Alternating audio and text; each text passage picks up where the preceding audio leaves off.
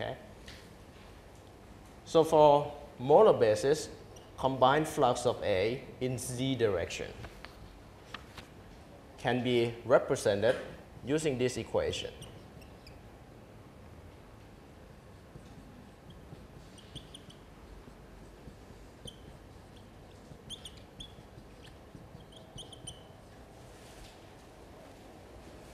All right. I can use this equation as long as there are only two species in our system, because this part is fixed law. Fixed law is applicable for binary system only.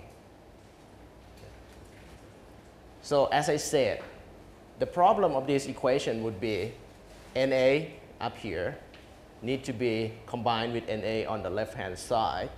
However, in order to do so, you need to know Nb first. From our last example, we took Nb to be 0 because we know that once we took the balance of B, under assumption that B does not dissolve in the liquid from last week, from last example, Nb can be taken to be 0. Is Nb 0 in this case?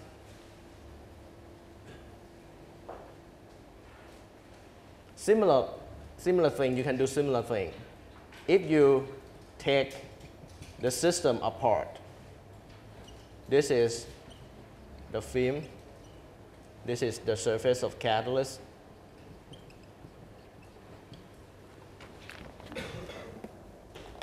We know that A is diffusing into the film, going out of the film by the flux NaZ at Z equal to delta, right? This flux is supposed to be equal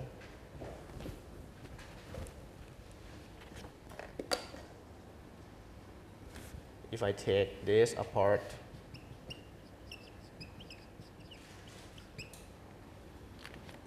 If I split the system, strip the film off the catalyst surface, you should see that the flux out of the film is supposed to be equal to the flux going into the catalyst surface. So this is also NaZ as Z equal to delta. These two fluxes are supposed to be the same. Okay? Same thing apply for B. We know that B is generated from the reaction on the surface, and it is diffused into the film and diffused out of the film. So here will be NBZ as Z equal to delta. There will be NBZ at Z equal to 0. This flux is generated from the reaction here. So this NBZ at Z equal to delta, is it 0?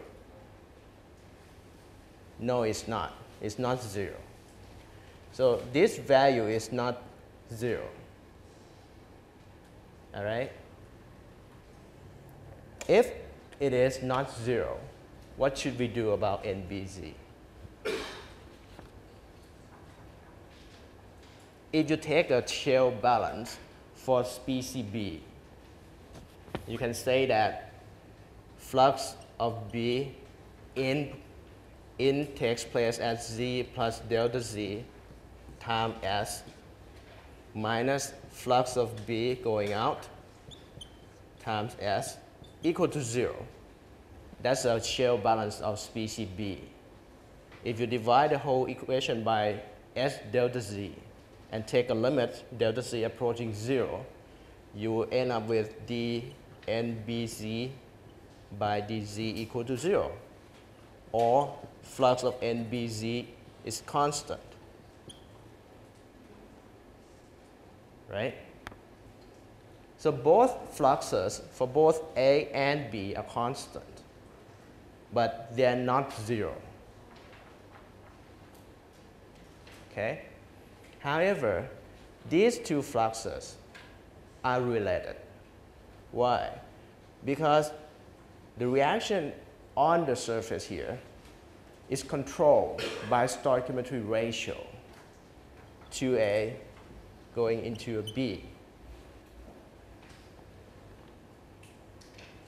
So we can use stoichiometry ratio to correlate it between NAZ and NBZ. So your guess is supposed to be something related to stoichiometry ratio.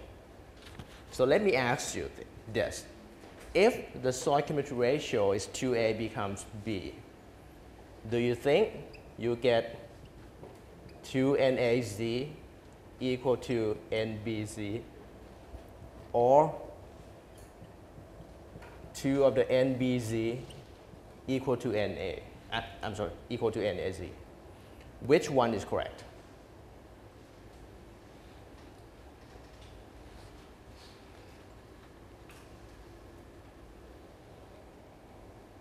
Who says the first one is correct? Who says the second one is correct?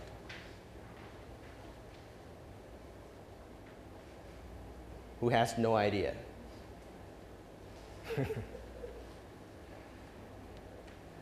It's supposed to be one of these, right?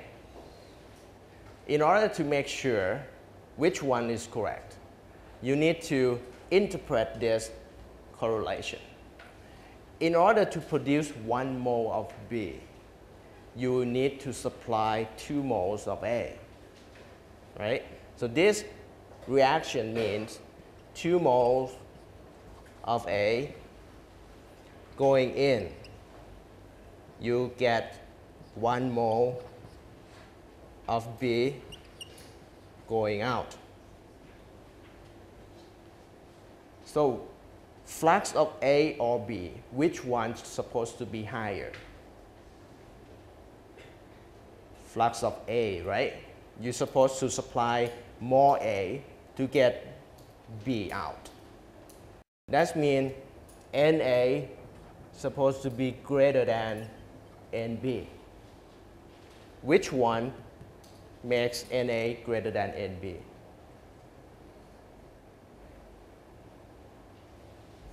This one means NA equal to 1/2 NB, right? This one is only half of NB. This one is twice as much of NB. So this one is correct. This one is not. Understand?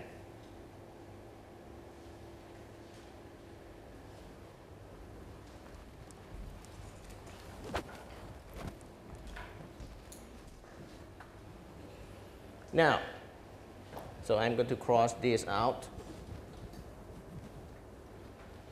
and say that we can write down relationship between flux of A and flux of B. However, fluxes are vectors, so that we need to specify direction as well. A is go downward along Z direction, but B goes upward. So directions are opposite, so I'm going to put negative here. Okay? So I can replace NBZ here to be 1/2 or minus 1/2 NAZ. According to this relationship, you can convert NBZ into NAZ. Then this is 1 NAZ and half of NAZ. So as a result, you get 1/2. Take it back to this portion.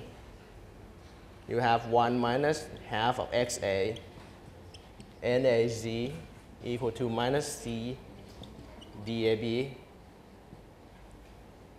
dXA by dZ.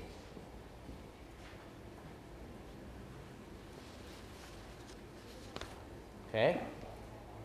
In other words, NAZ is equal to minus CDAB over 1 minus half XA dXA by dZ.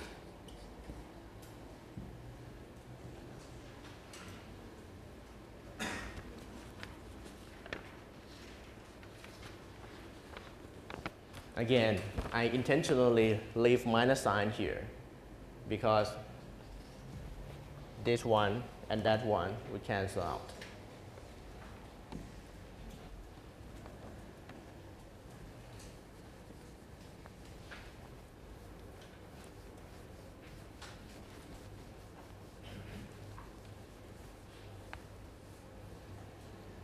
All right? So after derive flux of A in the function as a function of XA, then you can replace this relationship back to shell balance. So doing that, you get d by dz of C dAB over 1 minus half XA dXA by dz equal to 0.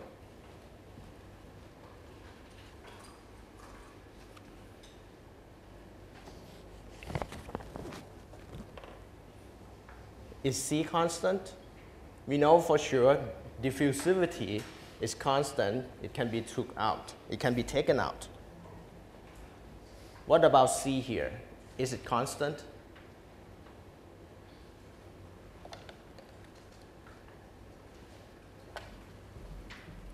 Again, C is the total concentration of A and B combined. But remember, right now our system is gas. It's a system is a film itself, which is gas. So therefore, gas can be assumed to be ideal gas as long as the pressure and temperature is not too extreme. So C can be written as pressure over RT for gas or for ideal gas, right?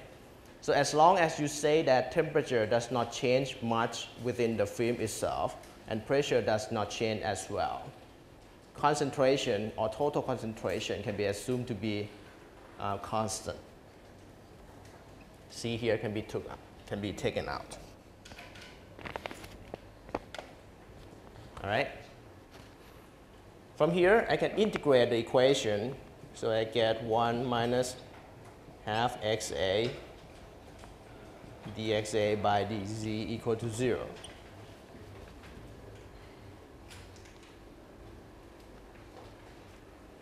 And then I can convert this differentiation to d of 1 minus half XA.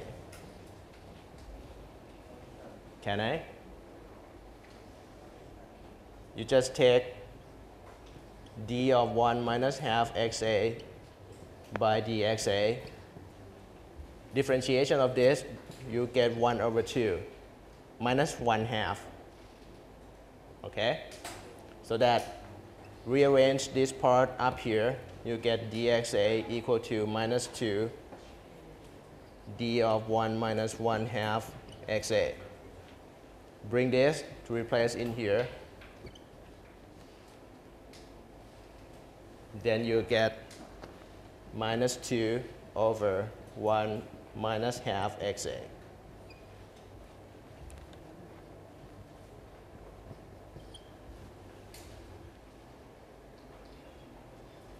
Are you following?